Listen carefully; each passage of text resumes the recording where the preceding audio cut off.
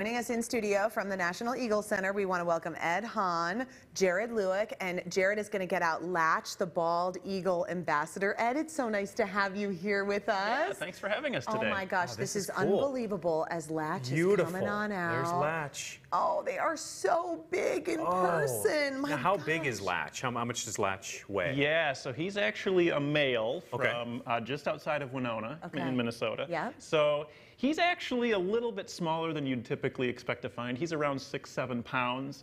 Wow. The females are always larger than the males by about 30% of their body mass. Get but it, he girls. is an absolute rock star ambassador for the center. And you can feel the air as he's flapping those wings. I mean, those are strong wings right there. Okay, so tell us about the story of him. How did he come to the National Eagle Center? Yeah, so he actually, he was hatched in 2016, somewhere, just outside of Winona. Yeah. And so there's a tour boat operator in Winona who does cruises throughout the summer and the fall, and he just happened to see Latch sitting kind of in some shallow water off one of the islands, and he noticed him a couple days in a row, and so he figured, well, something must be up. So he actually reached out to the U.S. Fish and Wildlife Service office in Winona, and they said, unfortunately, our boats are in the shop right now, so we can't go out and get him. So interestingly enough, they sent some of their officers on board one of his cruises, and the people who were on that cruise got to be part of an eagle rescue. What a team effort. So then he was sent up to the University of Minnesota Raptor Center, and they discovered that he's actually blind in his left eye. And for a bald eagle, an eagle that is that dependent on their sight, and of course we know how good their vision is, that's a death sentence in the wild. So he's not releasable, and he came to live with us and educate the public at the National Eagle Center, and we are just thrilled to have him. He is a wonderful bird. And how long has he been with your Eagle Center? Yeah, he's been with us for 5 years, and in fact, we always celebrate and mark the ambassador's Hatch Day on Earth Day. So tomorrow, he will be officially turning 6. Very cool. Oh my gosh. Okay, so what's Early he birthday. doing right now when he's like looking around and he's stretching out his wings? Like, it's so interesting to just observe their behavior. Yeah, so what he's kind of doing right now, he's been in the studio before, but he's still checking things out. Jared's working with them just to kind of give him some food. That we always do positive reinforcement with everything. But in general, he's pretty calm right now. He's just kind of getting a lay of the land around him. He might do a little bit of paddling. That's what we call paddling. If he were outside and there's like a light breeze, he'll do that a lot. He's just kind of stretching those wings, kind of doing some of those natural behaviors. He's not actually attempting to fly, but it's very natural for him to do that motion. Jared is so good and calm. Yeah. I would be like, oh, buckets. And you even said we had to turn some of the monitors off because if the eagle saw another eagle, would it go towards the potentially another?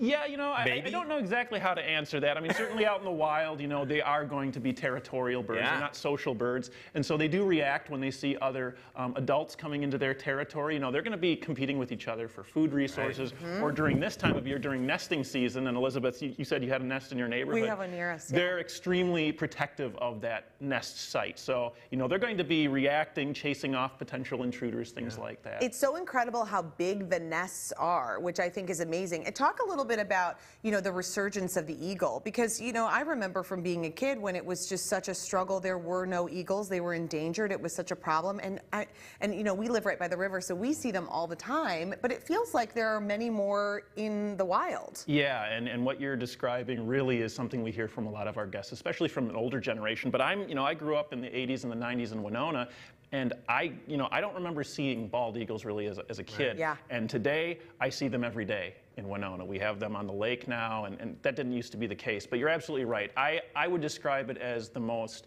successful conservation story in American history, because obviously they were on the brink of extinction due to DDT and its widespread use in the 20th century. But because the public got involved, the government got involved, and we stopped using DDT, they have made, like you said, a huge resurgence, and the population is doing very well. They were removed from the endangered species list in 2007. And so I always tell people, we need to take the lessons that we learned from their story and apply that to other wildlife that need conservation. And you said these are toys?